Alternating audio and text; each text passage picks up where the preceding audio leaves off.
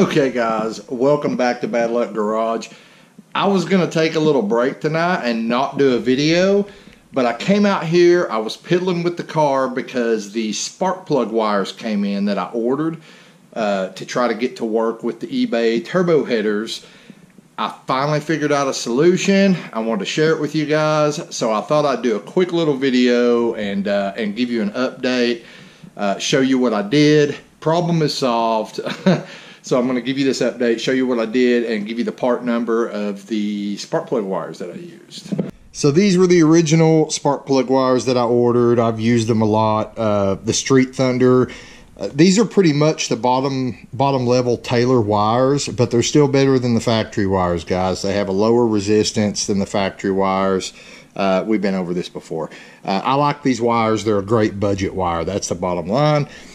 This is the part number. This is for, for the trucks, 51046. Now, the problem we had is with our up and over turbo headers, the wires were so long, they were bulging out, and, they were just all over the headers. Obviously, they would have melted.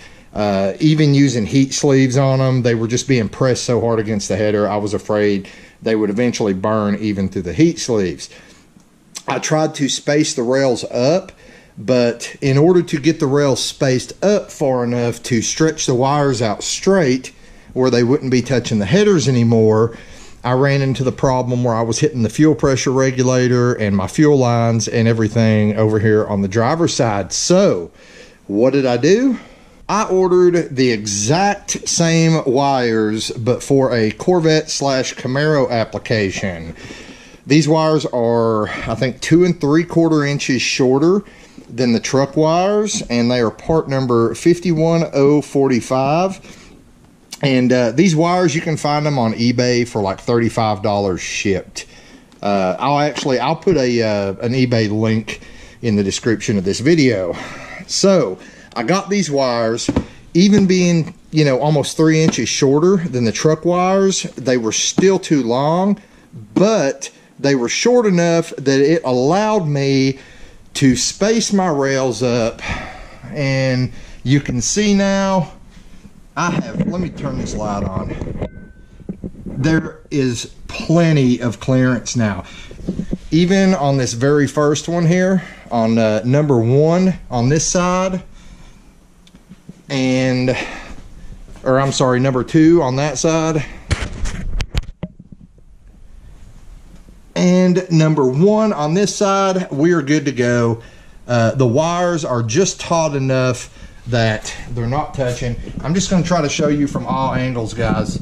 Like, these wires are not touching. They've got plenty of clearance around these headers on both sides of the car. You can see that. Yeah, so all I did was I plugged all the wires in, and I made these little spacers here. I'm going to insert a picture of the spacers I made. So the spacers are a diamond shape because you've got your coil mounting bolts that mount the coils to the factory bracket. And, they need to go in between those bolts back here. So that's why they're shaped like diamonds. I could give you the measurements between this hole and this hole, and it's not a straight line. As you can see, the bracket kind of bends up a little bit, and it's that way on both sides.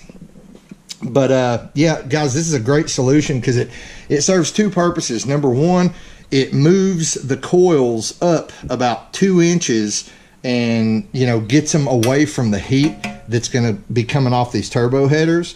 And number 2, it gives you, plenty of space. You can see I can get my finger between the header and the wire there. I'm 100% confident with it being like this. I'm still going to wrap these headers, but there's really no need for for heat sleeves on the wires now, although you could use them. I mean, I'm not going to tell you not to, wrap these and use the heat shield. You're twice as good to go, but it's totally unnecessary now since there's plenty of room there. Now these brackets, the way I made them is I just took some scrap metal I had laying around. I drilled a hole in it. I mounted this to the 2 bolts that I wanted to use to mount my coils. And then, like I said, I plugged the wires in and I held the coil up until the boots were taut enough that, you know, that they would clear the headers and not be touching the headers anymore, but still had just enough play in them to where, you know, they wouldn't have a lot of tension on them and be popping off the wires or popping off the coils. That's it, guys. I mean, that's your solution right there. So, you know, I held them up there. I marked my second hole, and this is what I had. I then transferred that to a piece of metal, which in this case was actually the back side. Remember, we used the PCM, the factory PCM out of this Camaro to make a bracket to mount the Holley PCM in the factory position. Well, this is the back side of the factory PCM case, and you know, this is what I made my brackets out of. I just cut pieces of this out, cut them into that diamond shape that you saw. And yeah, that's pretty much it, guys. Now, it should be noted, depending on what kind of coils you're using, your spacing will be a little bit different than mine. Like the square truck coils, they actually, like their bracket and everything comes down at a different, you know, it's different, guys. The spacing's different. So you may end up having to move it up less or maybe move it up a little more than I did. But, you know, if you want to know the spacing between the holes in the brackets I made, from the center of the hole to the center of the hole is about, well, it's almost exactly 1.5 inches. So essentially we spaced the bracket up 1.5 inches. We got the coils away from the heat. We got wires that fit now. And, you know, we don't have to relocate the coils on the frame or anything like that. They're in a good position, and, you know, it almost looks factory. Matter of fact, if I painted those little brackets I made black, you wouldn't even know that I'd done anything. They're just hovering slightly above the fuel rails there. Oh, and one more thing, guys. I keep telling you how there's just all kinds of room, how easy it is to get to the spark plugs from underneath the car with these headers. So there you go. Like, you can you see? Like right there, spark plug, spark plug, spark plug. It's kind of hard to get it, but I mean, you can see all the room. I mean, the spark plugs are just right out in the open from underneath. This is on the passenger side.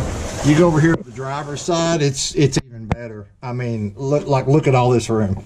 Like, I can seriously change the plugs or the wires or whatever from under the car here, no problem. Once I go to a tubular K member, there's going to be even more room. So, you know, those of you who were like, man, I bet it's hell to change the plugs with those headers. Nah, guys. I mean, it's easy. You know, if the car's on ramps or on blocks like this, yeah, piece of cake. And that's why I said in the video where I showed you guys how, you know, me changing them from up top a while back, that's why I said I would do it from underneath, but it'd be cheating because it's just too freaking easy from under the car. So that's pretty much it, guys. I told you when I figured out a solution, I would let you know about it. That's my solution. So once again, thanks for watching. I hope this information helped you guys out. Now get out in the garage, get something done, and I'll see you next time here on Bad Luck Garage.